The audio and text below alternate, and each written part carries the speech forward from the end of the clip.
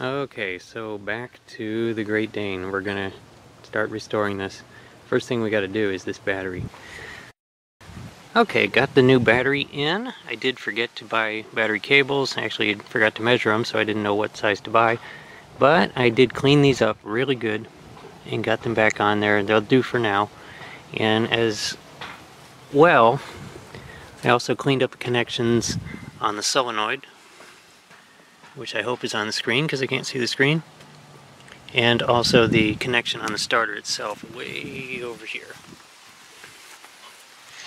Because the first time I turned it, nothing happened, and then jiggling around the wires a little bit happened, and then cleaning them up I actually got a turn on it. So I'm going to set up the camera here. There's a good chance it's going to start. Now the gas in there is a year old, but it smells okay to me, so it might actually fire here, so let's give it a try. Okay, here we go. I'm fairly sure this was the issue. I've had this happen before. This is a little fuel cutoff solenoid. Goes onto the bowl on the bottom of the carburetor. And when you take this off, when I took this off, and I've had this happen before, the little solenoid was stuck in the out or blocked position. That's for transporting. So that, mower bounces around a lot, and that can bounce the float around in the pin inside the carburetor a lot to the point where it's like advancing fuel. And so they have this cutoff thing, solenoid, to cut off the fuel, and it is plugged in to that plug there, and when you turn on your ignition it pulls the plug back. But this one was absolutely stuck in the out position, and so freeing that up, I think that's going to let the fuel flow and let me start it. I hope. If you're wondering why the gas isn't coming out, it's because there's another cutoff at the bottom of the tank. Okay, let's try this again. Okay, solenoid back on, plugged in, exhaust back on. Let's give this a try.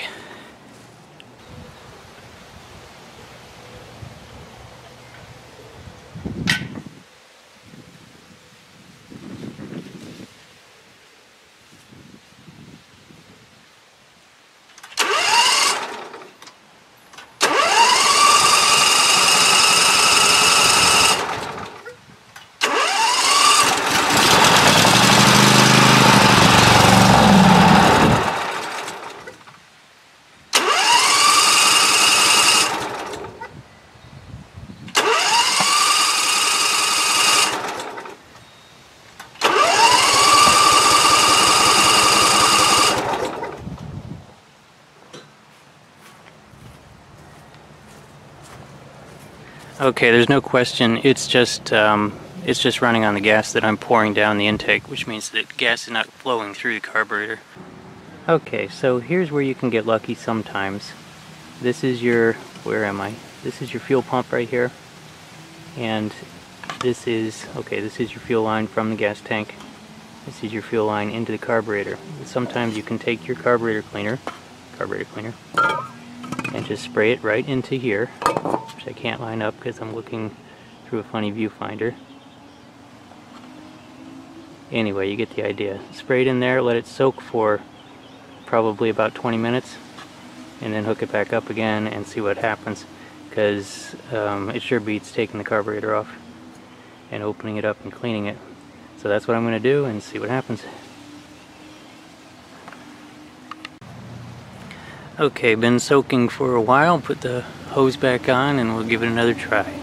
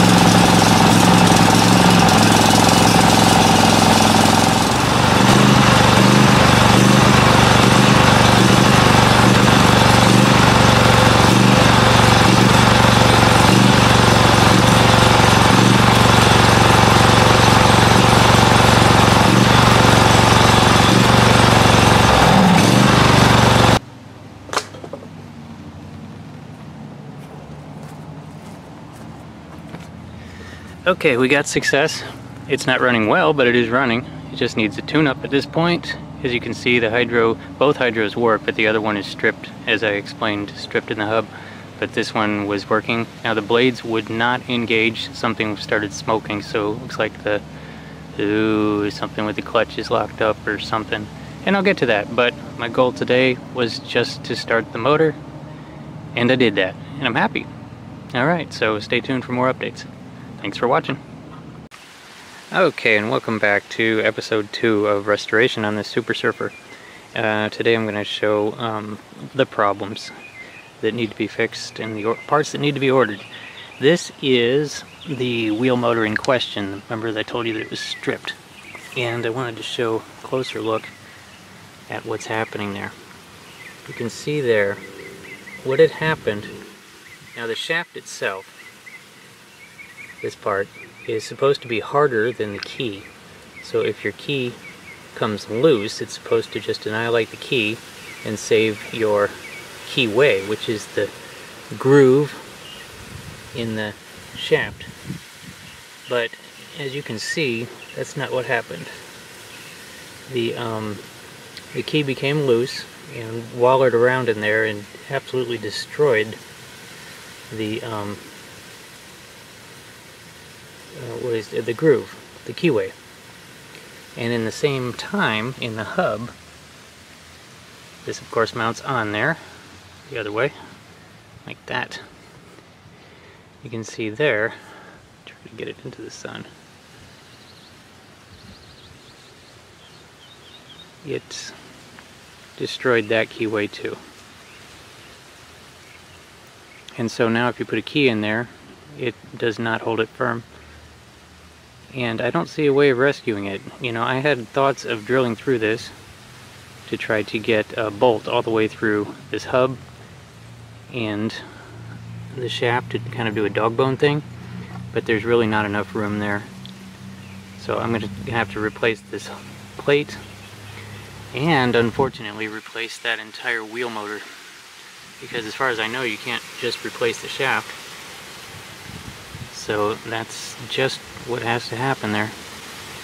Now other than that, I wanted to show you, if you remember what was happening when I was trying to engage the blades, it would just smoke. And what was happening is the blade clutch was engaging, and it was just so the bottom of the engine, the power, was spinning on the belt, and the smoke was coming from the belt because the belt wasn't able to turn. So I knew that something was blocked, and I've gotten the belt off of it now so that I can do that and test all these pulleys individually. You see, this one's good. This one is a little rough. That one's a little rough. See if I can get some oil on that, see what happens. But this one, the main idler, it doesn't turn at all. Not at all. And then we have this spindle. It's making a little noise. It's starting to go. Now, of course, these are non-greasable spindles. And this one over here makes a lot of noise. Yeah, we've got some bearings going bad on that one. And then this one over here, let's see if I can get in there. This one doesn't turn at all either. So we've got we had two components on the system that didn't turn at all, and that's why when you engage the clutch, it just smoked on the belt. We've got the new parts. They're all in this box right here. And that right there is a 98-pound box. The order came in 2 boxes, but I just condensed it all into 1 box. And then I can't even move it. I mean, I can move it, but I can't move it without it falling apart, so it has to stay right there. And of course we got new hydro oil because we're going to have to change that wheel motor, and so the system's going to have to be drained. But anyway, yeah, let me turn the camera off for a moment and get into this box, pull a few things out. Okay, and here we go. Okay, so this is going to be This is the hydro filter, because the system has to be drained. Have to replace the fluid and do the filter. Now in this bag, this is kind of entertaining.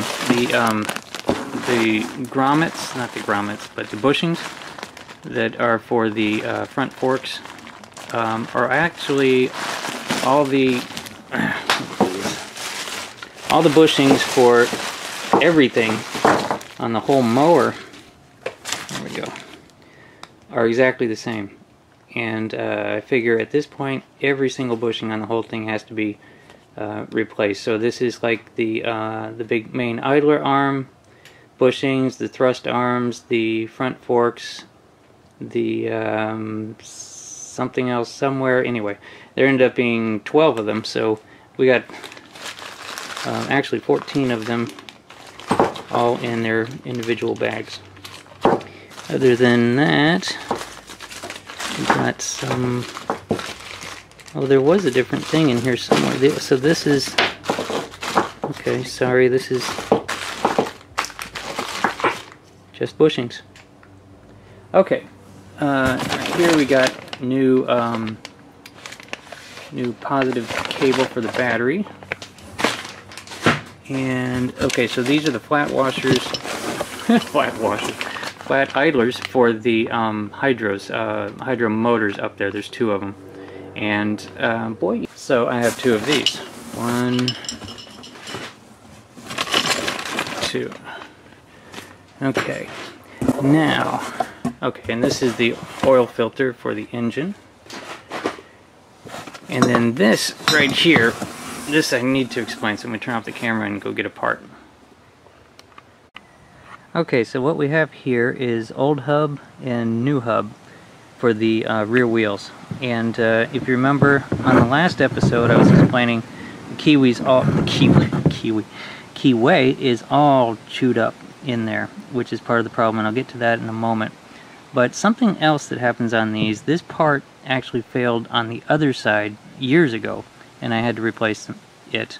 And what had happened, and you can see it starting on this one, hairline crack started right there on that weld, and the whole thing came loose. So it's like 2 pieces. You got this piece, and they're welded together, and that came loose years ago, and yeah, the whole thing came apart. So that was a disaster. But you see on the redesigned part, the aftermarket part, see how thick that one is? Look how thick that one is. And it's a single cast part. See there? No weld. So it's solid as a rock, and that happens a lot. Aftermarket parts are usually better than the originals. And if you're thinking that the clearance is different on these, it's actually not. It's just set up a different way. It does work. This is exactly the same part I put on the other side. And so now the 2 rear hubs will be really solid. But, you know, had to fix that keyway problem, and that's why we got a new wheel motor. And that's in the box too. Let's go back to the box. Okay, so over here, probably noticed those already. But listen to the sound these things make too. Okay, right here. See that? What note is that? But anyway, these are front forks, and same old problem that always happens on mine. These are all out of round. They're all gouged and messed up. So even if you put fresh bushings in, it's gonna ride. The whole thing is riding cocked. And so even putting new bushings in, and it has new bushings in, it rides like that. And this will fix that. So we got 2 of those. Let me get those out of there. They both are producing exactly the same note. And here is that's the wheel motor. So let's do that one next. I'm going to pull that out. Okay, and so this is the way they ship. They give you a new castle nut, and then this spacer, and then a brand new woodruff key. And as you can see,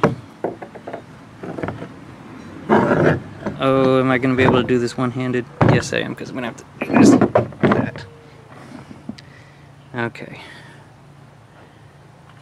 And there we go. I should go around to the other side. There. Might be able to see it.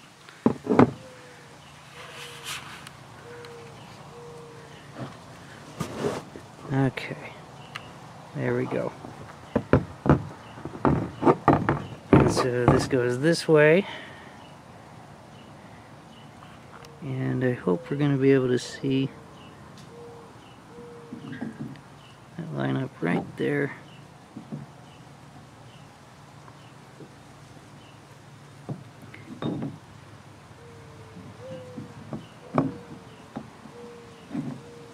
Oh yeah, yeah, nice, no play. So I am going to have a very solid rear wheel motor setup now, and so all that gouging on the old shaft and in here is a thing of the past. It's all going to be fixed and brand new. Boy, doesn't that look nice? Yeah, awesome. Okay, back to the box. Okay, what else do we got in here? We got a brand new, this is a blade belt. I actually, looking through my spare parts, I have a spare hydro belt, so I didn't have to get one of those. But definitely need a new blade belt, so we got that. And now the rear, these are not rear, these are the front tires. And these, you'll be able to tell by the way I can't pick them up with one hand. These weigh a whole bunch. And the reason why is these are solid tires. These are no air tires. Just like I have on the Cheetah. And something you may not know is that the Cheetah's front tires are actually full of holes because I've gone over so many thorns and nails and stuff. And that is an ongoing problem with this mower as well. It's got some plugs in the front and it's going to keep happening. So I'm replacing the front wheels and tires with these solid ones. Boy, they do weigh a lot. Let me get these out of here. I'll be right back. Okay, I'm not even pulling that other one out. But over here we've got the two brand new giant idlers. Those are the ones right there. They both have issues, but now they're going to be brand new. Pretty, huh? Look at that. Almost hate to use it. Anyway. Okay. Before I get to those spindles, I got a new PTO switch. Oh yeah, let me show you that. Over here. Look at it. It actually does still work. But look at it. It's not going to work very long. I can just... It's seen too much sun, that's for sure. I feel one of these times when I pull it up, it's going to come just apart in my hand. So that's the reason, just age and sun damage. But we'll have a brand new one of those on there. And okay, so for the spindles, let me grab this spindle that I pulled off of there. See how well we're going to be able to see in here. Okay, nope, I want to go to where I was before. I'll be right back. Okay, so there they are. 3 brand new spindle assemblies, all ready to go. New bearings, new everything. And here's something new. Grease fitting. The original ones were advertising that they were greaseless, which means they're going to blow. And so the old hubs don't have grease fittings at all. Now, I know I could drill holes, and I did on my other mower. Didn't have them either, so I drilled holes and put grease fittings on and filled them up with grease. But I never got around to this one. And you're probably wondering, why do I not just rebuild these? And you probably see it already. Because you know, much cheaper to just rebuild them.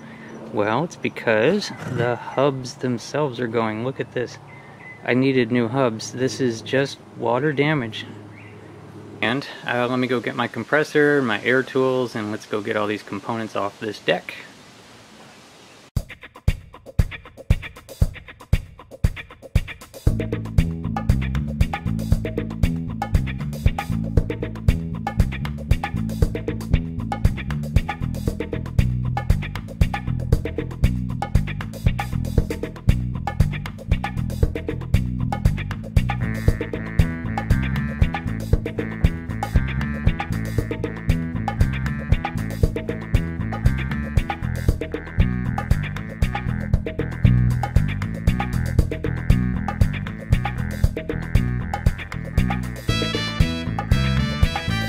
Okay, so I'm going to be starting with a wire brush, this type, the kind of a bell shape wire brush.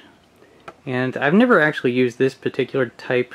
I've used the one that looks like a wheel, but this seems to be the best application because getting down in there, if it was completely wide open, I don't think there would be any problem with using the wheel, but to get in those nooks and crannies right there along the edge, I think it's going to be better to have this one. And so my idea is to get the majority of it off with this, I hope, and then I'll pull out the sandblaster and get the rest of it. And then after that, I'll be putting on, I've got these other products here. I'll be starting with this rust treatment here from Permatex. That's what I'll put down first, because it's supposed to transform any rust into something else that's not rust. And then on top of that, I'll be putting on this Rust-Oleum primer. And then on top of it, and then, well, that's that filler primer. I'm hoping to get a smooth surface. And I'm going to put a lot of that on there and a lot of sanding to try to get my smooth surface. And then the paint. And then over here I've got some high heat silver. That's for the exhaust. That's for a different day. Okay, but so now I'll be putting this on the drill, and we'll see how much grinding we can do. Grind all that rust, some of that paint off of that deck. I hope this goes smoothly. Let's see what happens. But now this, if I can get this on, especially if I can get this on with one hand, I think I can. This is going to be very satisfying. Here we go. Ready?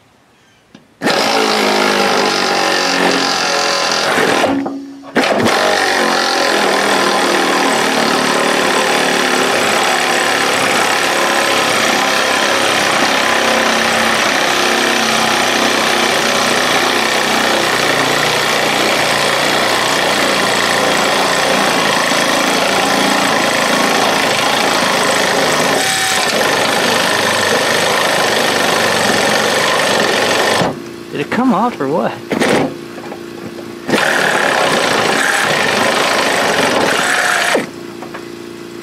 Yeah.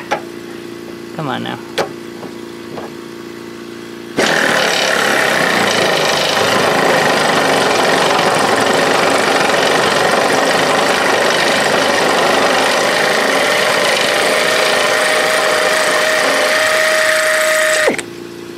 Oh yeah.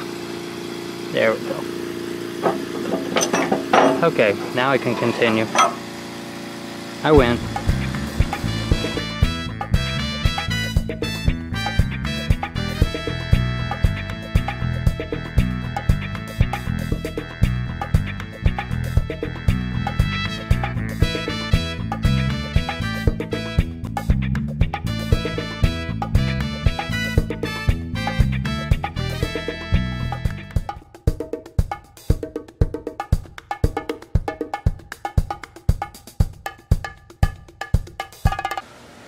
Okay, so this is where we're at with this. It looks pretty good. You know, it was doing something. I have to admit, it wasn't doing as good as I thought it was going to do. But it definitely gave it a head start for the sandblaster. I will work on air hammering the deck really good and drying it off and getting ready for sandblasting while this sand dries. So I guess that's what's going to be next.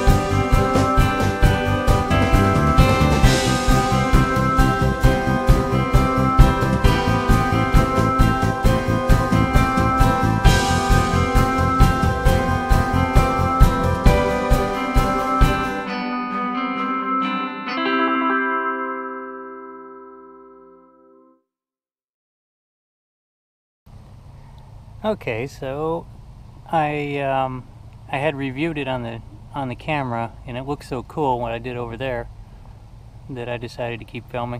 When you speed it up, it looks really cool. Everything came off except for the end here. I don't know what the story is here. This stuff is like petrified.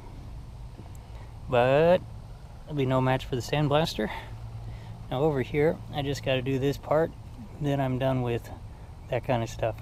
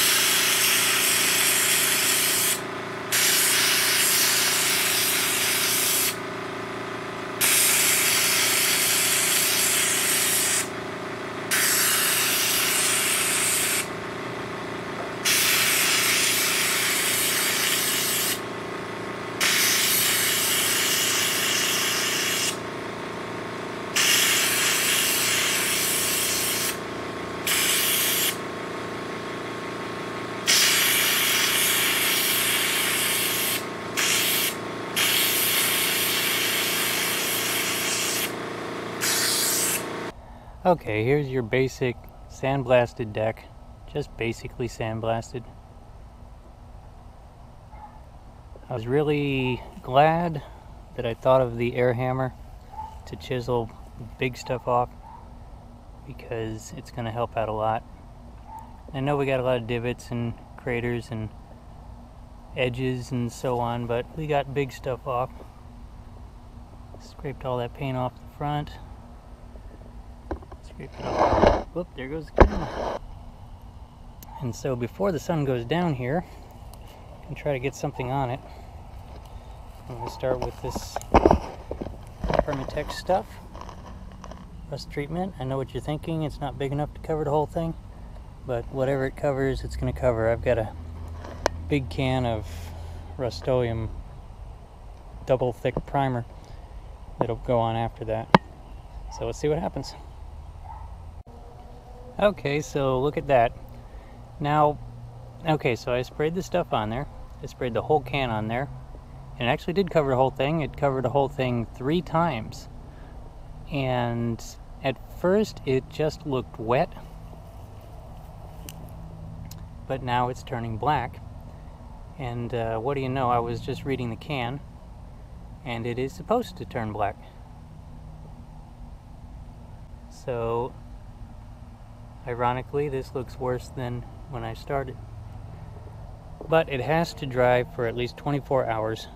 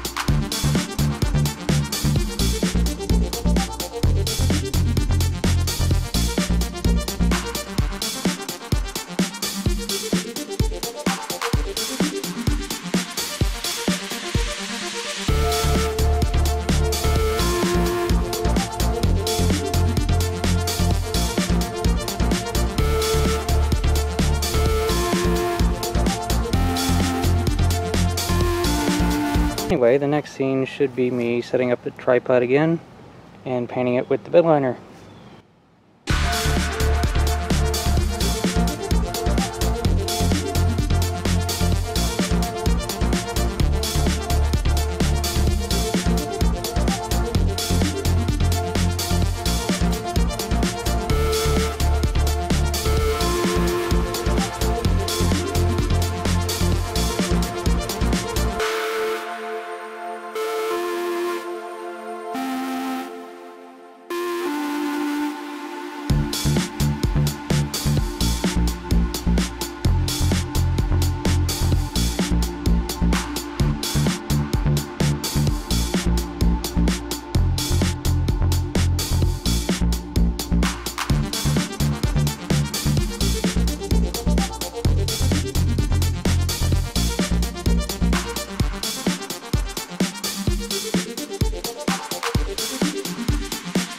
Okay, so there it is. Very black deck, still very wet.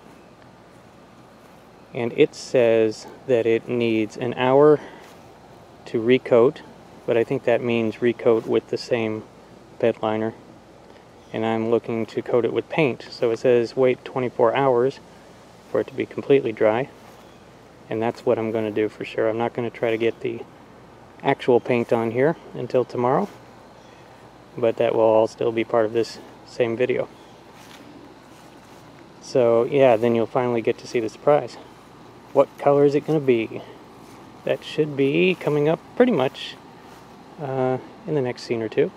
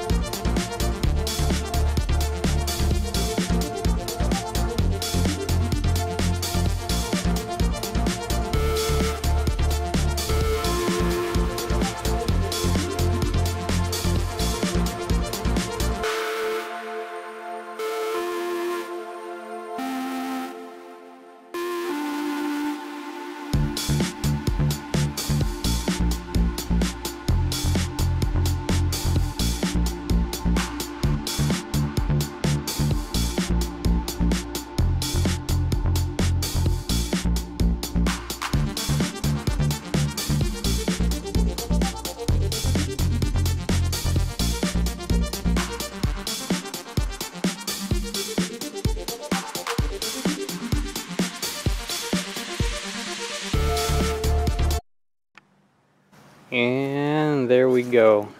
That's right. We're making it into a skag. Close, anyway. Of course, you know, Great Dane was founded by Dane Skag, who founded Skag. So, it is a skag. Now, the color isn't an exact match. This is just called Real Orange by Rust-Oleum, but Rust-Oleum has another color called Sunset Orange that matches the Skag Cat's Eye Gold. You have to order it though, and well, I didn't order it. Okay, I don't know if you can hear me or not. We've got a super windy day, but it is the day to put this together. I've got all the parts laid out about the way they go on there as I remember them.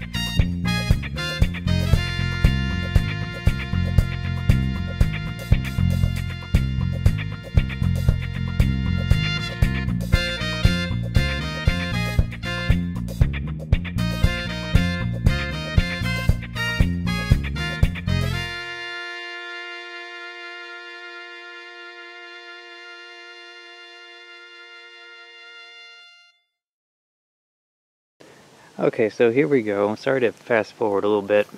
I was busy and wasn't filming. I've changed the motor out, and as you can see, I've got the brand new one sitting there. Look at the difference between the two. Got the nice brand new shaft and the new key set in there the way it's supposed to be.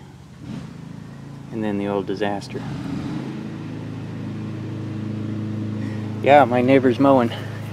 It is a nice sunny day here in Florida. Look at this. I think it's like 80 today. Anyway, I have successfully changed the motor out. I didn't lose too much fluid, just basically what was in the lines. And I think the main fluid is going to come out of the, let me come around here. It's going to come out of the tower there, reservoir tower. I'll pull the bottom off of that and drain the tower, and then right back in there you've got the, I can see that better from the other side. You've got the filter, and I'll be replacing that. I've got a new one sitting right here, and there is the new hub. Okay, quite a bit better. Look at this. Nice. Now if I just can find a cotter pin, I'll finish that off and put the wheels on. Over here I've got the new filter in, and yeah, I filled it up with oil, and so that kind of gives it a head start. Now I'll fill up the reservoir and put the wheels and tires on, and gosh, getting there. Okay, here we go, the moment of truth. Everything's together, everything's ready.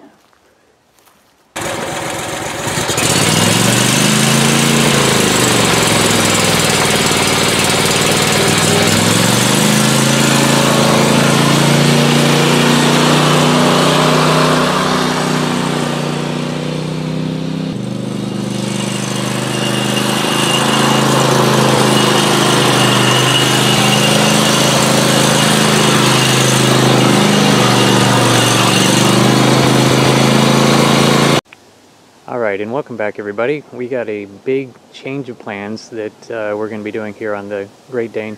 We're going to leave it yellow, and the reasons of course are obvious. It's much easier to just touch it up in yellow than it is to repaint it in orange. Even though the deck is already orange, it'd be very easy to just make that yellow again. And parts, you know, there are parts of this that don't need to be painted yellow, and so it's just going to be masking and covering and touching up, and we'll get this thing back cutting grass faster, and I think that's what everybody wants. So we're gonna do some yellow painting. First thing we gotta do is wrestle that deck back out of the shed.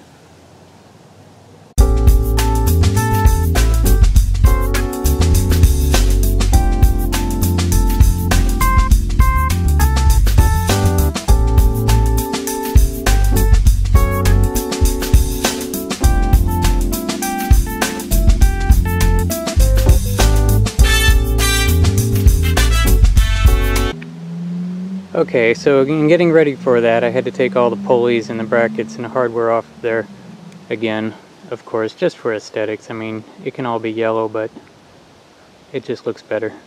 So I got all that off again. I'm ready to do this. I put these little paint caps. I'm not going to take the spindles back off, but I put these little paint caps over the bearing. And being sealed bearings, I don't think that the paint's going to get in there, and I don't know if it would be any problem if it did anyway, but I'm covering them up anyway. So it is time to paint this thing yellow.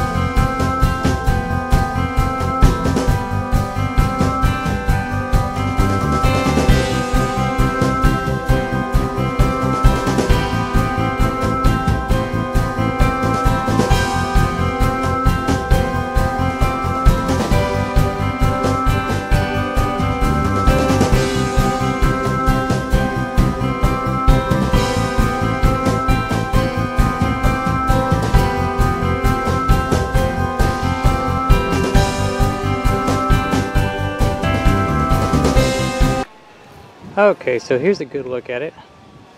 Now it is really yellow.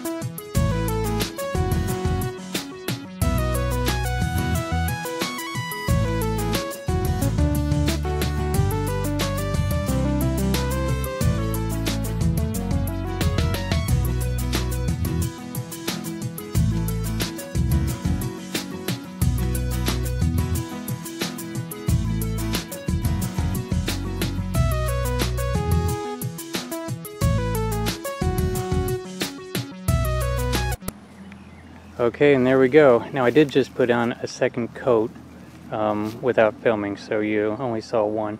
And then I came back and hit it again, so it's very yellow. And as you can see, I can still see the paw print, so I can paint that with black now if I want to.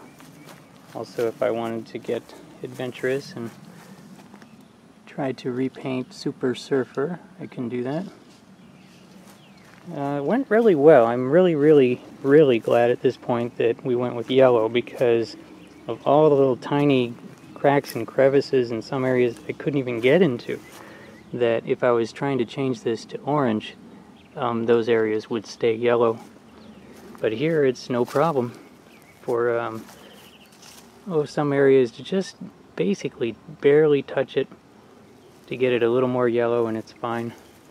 Whereas if it were orange, you would still see the yellow. Sorry I'm in the dark here, but this side looks pretty good. Everything nice and painted again. Boy, this thing was really starting to go. And there's the kick plate. All this stuff, these controls up here, all that was really starting to get oxidized. And that switch there is getting replaced, so it's no problem that I painted that.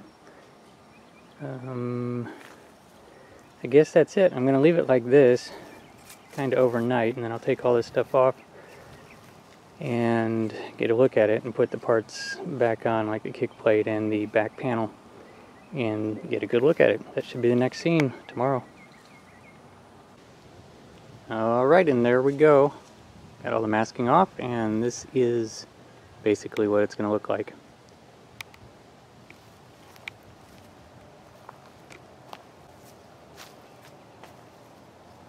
Basically like it did when it was new, minus all the letters.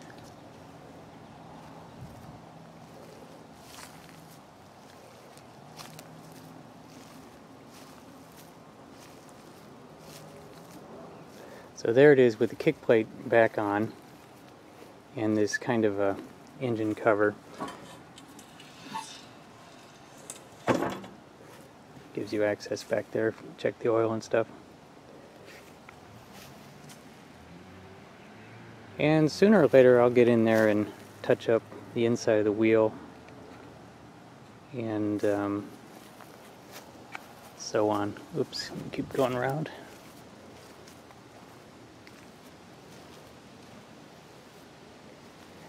And so this thing is just about ready for action again. And I think this is pretty much where I'm going to end the restoration vlog, because there's really not much to do left on it. I've got to, you'll see I didn't paint this part because this is all getting replaced. New front forks and new wheels and tires. I've got the solid core tires now, and I've got to do the idlers on the hydro pumps, and for some reason the blade clutch is not engaging. I just got to figure out what's going on there, because it was when I started this vlog. I think it's just a connection. Otherwise I can't quite think of what else to say here. Certainly took a long time. It's because for the most part I wasn't restoring it. I think it took a year. But anyway, I appreciate everybody that watched it all the way through. I'll leave all the episodes up there for whenever. And so the next time you see this mower, it'll probably be in action rather than in the shop. So there it is.